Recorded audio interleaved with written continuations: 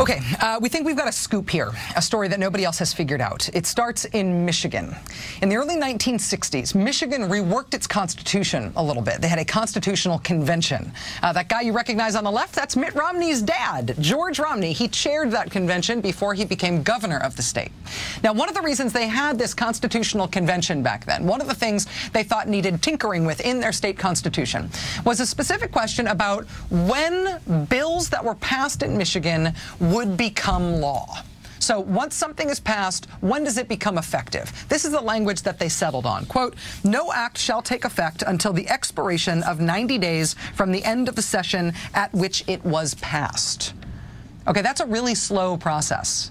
That is slow by design. See, the legislature is in session all year in Michigan, so the legislative session doesn't often end until the end of the calendar year. What this little phrase means is that theoretically a law could pass in January and not take effect until March of the following year, 90 days after the end of that year's legislative session. Michigan has a really slow process on purpose. They did it that way on purpose. Laws taking a long time to take effect allows people who are going to be affected by that law to have time to adjust. It also gives people who don't like that law a chance to start overturning it by a citizen's repeal. Michigan designed that process to be a slow one, clearly and on purpose. It's in their constitution that way for a reason. But as practical people, they also recognize that sometimes in extenuating circumstances, you need your laws to take effect faster. Something has happened, right? Maybe you've been invaded, or you have a flood or an outbreak of disease. Something has happened. There's an emergency that needs responding to right now by state lawmakers. To account for that, in Michigan, while most bills do have to wait until the end of the session plus 90 days, they have to wait that really long time, the Constitution also says this: but the legislature may give immediate effect to acts by a 2/3 vote of the members elected to and serving in each house. So that means with a 2/3 majority vote, a big supermajority vote, you can have your new law go into effect right away, immediately. Otherwise, you wait. You pass it under normal rules, under a majority, you have to wait. If you want it to go into effect immediately, you need a 2/3 vote. That's what they decided back in the 1960s. That's what the state constitution says. Half a century later, in January 2011, a new and hardcore conservative Republican majority took over the state government in Michigan. Republicans control both chambers of the legislature, and they have the governorship. They have been passing bills at quite a clip. The Democrats in Michigan say that since Republicans took over the Michigan House, they have passed 566 bills. We have looked into that count ourselves. It does seem accurate, and the Republicans are not contesting it. Of those 566 bills, 546, all but 20 of them, were passed under the immediate effect clause. 96% of the bills they've passed have essentially been an emergency. Almost everything they've done has been done under this provision of the Constitution that lets you put things into effect immediately because you've got a supermajority. They've been designed to rush from the legislature to Governor Snyder for a quick signature and into full immediate effect that day, that minute, right now. This is new in Michigan governance. This is not the way that Michigan was set up. This is not the way that it was supposed to be. This is like if a cop once waved you around a traffic accident by directing you to drive on the shoulder to get around the crash, and the next day on your commute and every day thereafter, you just drove the whole way to work on the shoulder because you think that's your lane now. Michigan Republicans are using what's supposed to be an emergency provision for everything, even for the most contentious and partisan and divisive things they want to do. Republicans, for example, used immediate effect to take away health benefits for domestic partners of public employees. They jammed it through, Governor Snyder signed it, and then 3 days before Christmas, it was, hey, gay folks, good luck finding health insurance for your families. We just stripped your benefits on the basis of your sexual orientation. Starting now, starting today, effective immediately, Merry Christmas. Republicans also used immediate effect to set the date and the rules for the 2012 presidential primary in Michigan, which did not end up going all that smoothly. They then used immediate effect to set aside $10 million to pay for that primary, whose rules they had screwed up and rewritten.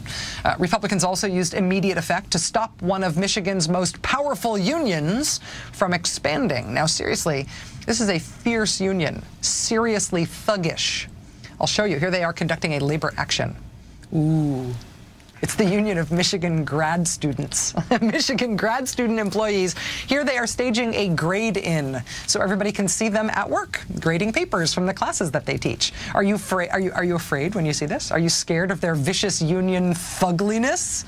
I think that guy stretched out in the banquette really looks like he's ready to end academe as we know it, right?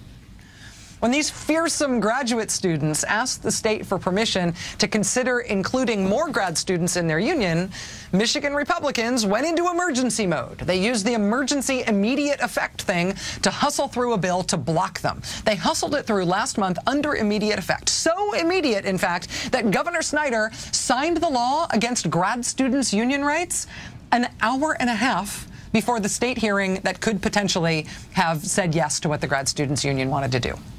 And never mind your little democratic process. Republicans are in charge now. Nobody gets a hearing. Nobody gets a vote. Grade this. You might recognize the sponsor of the bill to stop the grad students' union. He's Representative Al Pashulka, the Republican freshman who represents a town called Benton Harbor in Michigan.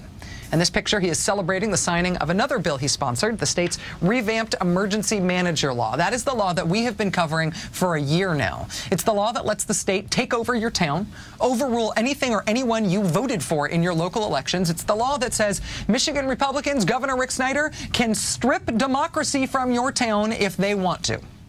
It's the law that let the state take control of Mr. Pashulka's Benton Harbor. Under this emergency manager law, the state installs a single unelected manager who is free to fire all the elected officials, sell off the town's assets, move to dissolve the town, cancel contracts, almost anything the manager wants to do. This emergency manager person just has unilateral control. In Michigan now, a long list of cities and school boards are being run this way. They're not being run as democracies anymore. They are being run as something much closer to dictatorships. And I realize that's a very inflammatory word, but frankly, that's what it is when you have somebody in charge who has unilateral authority to do whatever he or she wants. That is autocracy. That is dictatorship. As has been their custom since taking over last year, Republicans passed the souped-up emergency manager law, naturally, under immediate effect. They passed it on March 15th last year. The next day, the governor signed it, and it took effect right then, immediate effect. And then less than a month later, Benton Harbor's emergency manager seized all power in Benton Harbor, took power from the town's elected mayor and elected commission. In the span of 1 month, starting with a bill sponsored by Benton Harbor's own representative, Michigan Republicans routed the democracy of that mostly poor, mostly African-American Michigan town. And they were just getting started. The new emergency manager law is the reason that Pontiac, Michigan, got its own new boss, who joked about himself being the tyrant in Pontiac.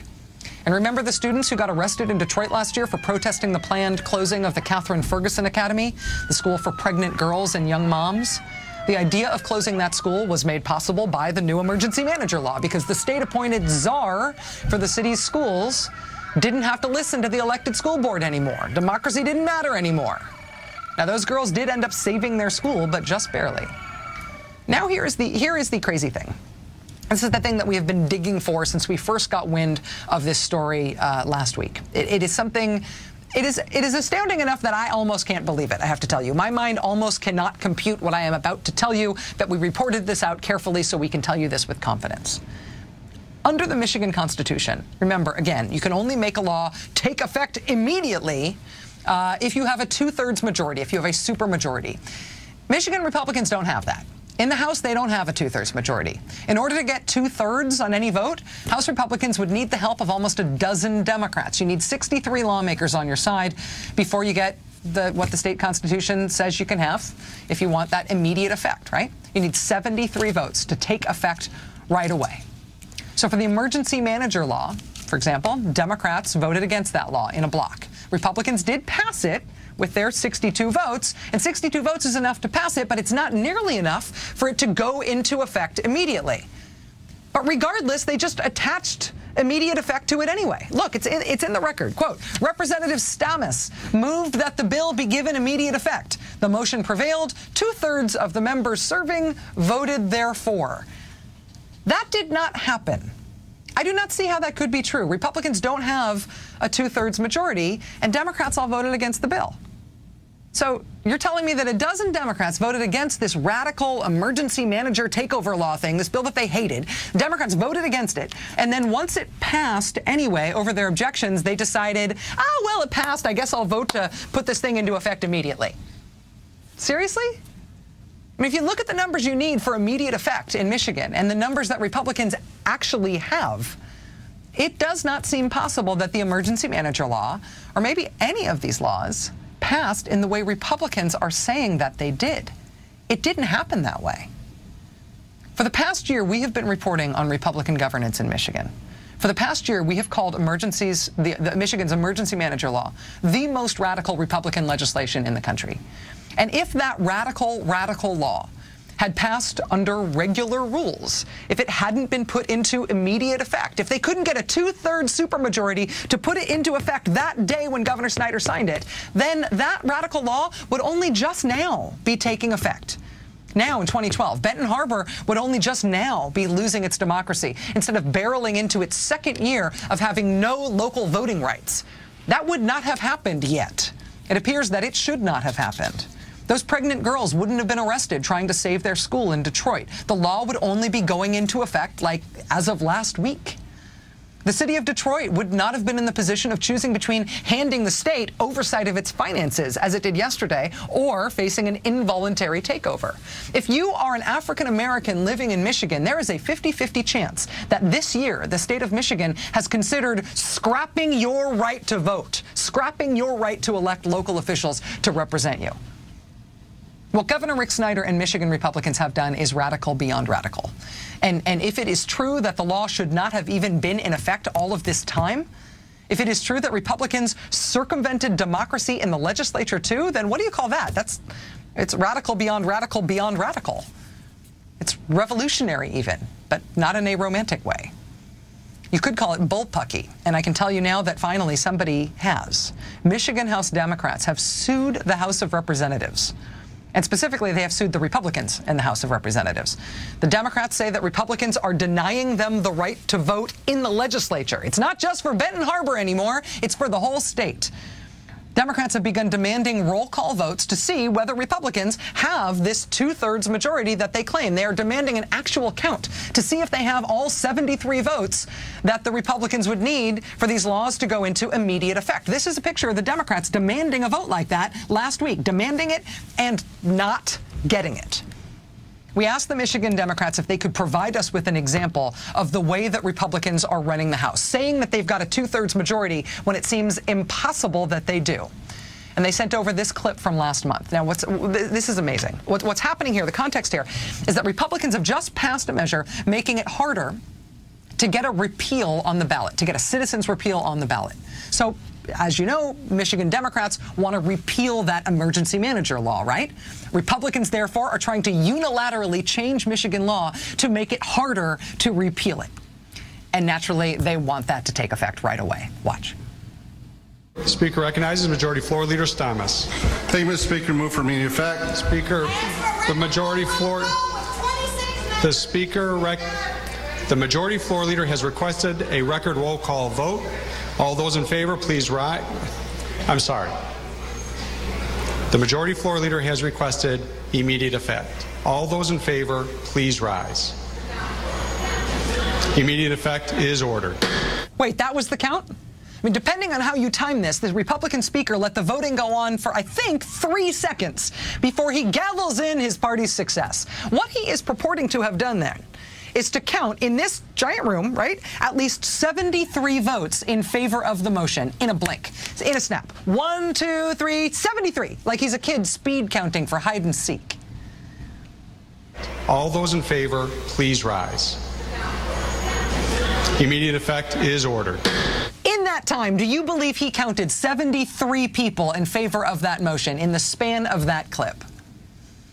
On Monday, a county judge issued a temporary injunction ordering Michigan House Republicans to follow the law, to follow the Constitution, to let the minority vote, even though the minority are Democrats. The court put on hold several bills that Republicans have passed using this kind of technique, passed what appears to be illegally, including that one about the grad students union. Republicans are appealing the judge's ruling. Their arguments boil down to A, they say no court can interfere with the legislature, and B, they say this is dog bites man. This is standard operating procedure. There's nothing to see here. This is totally normal. Keep moving. This case has implications for what happens in Michigan over the next few months, and to some extent, what happens nationwide. Michigan Republicans are now considering a law that would make it much harder to register to vote in the state. If that passes under immediate effect and goes into effect right then, that will become a factor in the 2012 presidential race in Michigan. Also, Michigan lawmakers voting, as you saw, on a bill that makes it harder to get a referendum on the ballot. That could affect the current drive to put the Rick Snyder emergency manager law up for repeal. Do you think that Rick Snyder and his fellow Republicans would like repealing his law to be a harder thing to do? And does anybody else get a say in that? The 2010 elections ushered in a lot of radicalized Republican legislatures and governors all across the country. And they have done a lot of radical things. Scott Walker is nationally famous for a reason. But what has happened in Michigan, I believe, is the most radical thing that Republicans have done anywhere in the country. They have eliminated democracy. They have eliminated voting rights at the local level in their state. They have tried to eliminate Democrats' voting rights in the state legislature. Whether you're on the left or you're on the right or you're in the center or if you don't particularly care about politics, if all you care about is that we have a form of government in this country called democracy, we vote. If you care about the idea that we still use voting here, we still use democracy, if you care about the Constitution, frankly, Michigan ought to have a flashing red light siren on it right now. Thank you for being with us tonight. Now it's time for the last word with Lawrence O'Donnell.